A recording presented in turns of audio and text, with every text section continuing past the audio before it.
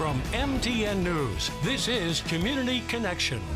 Thanks for joining us on today's Community Connection. I'm Jason Laird, joined by Janessa with Relay for Life, Russell Country. We've got that coming up just around the corner. So kind of break down a little bit about what folks can expect at this year's Relay for Life. So every year at Relay, we host an event that runs from 3 o'clock to 11 o'clock at night.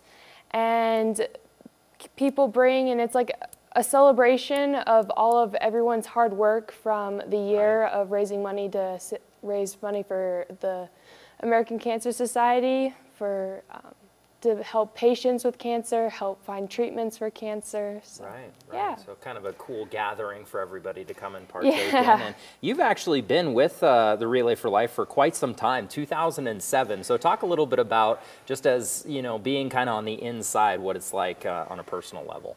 So being a part of Relay at a really young age, it's been like a part of my family. I've had relatives who've had cancer and have passed away.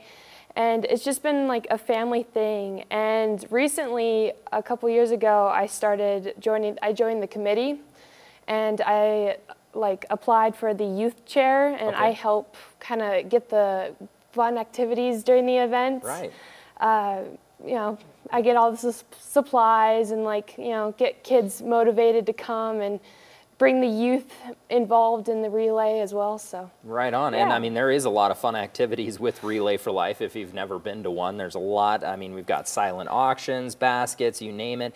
And something that's kind of cool is, I guess, what would be the best way to describe this? Feature laps, maybe? Would that be the best way to describe it? Yeah, yeah. Okay, so talk a little bit about, I mean, there's a whole bunch of, I mean, like Crazy Hat Lap, we're looking at Limbo Lap. Kind of describe what those laps are all about. So at Relay, we have like themed laps where you walk around a track or like in a circle basically. And the theme laps are just a way to have fun. There'll be music playing, and basically for the Crazy Hat Lap, you bring the craziest hat you own at your house, from your house, and you wear it and go around, and usually whoever has the craziest hat will get a prize you know. I mean, there's even a poker lap, beach ball lap, the whole bunch of different feature laps, which are pretty cool. And another aspect, too, that's really important is luminary ceremonies, and folks can still purchase those luminaries as well. So talk a little bit about what they are, what they mean, and how folks can go about getting one of those. So luminarias are a simple bag that all the money goes to the American Cancer Society, but it's a way to, remember loved ones or to celebrate those who are still fighting cancer.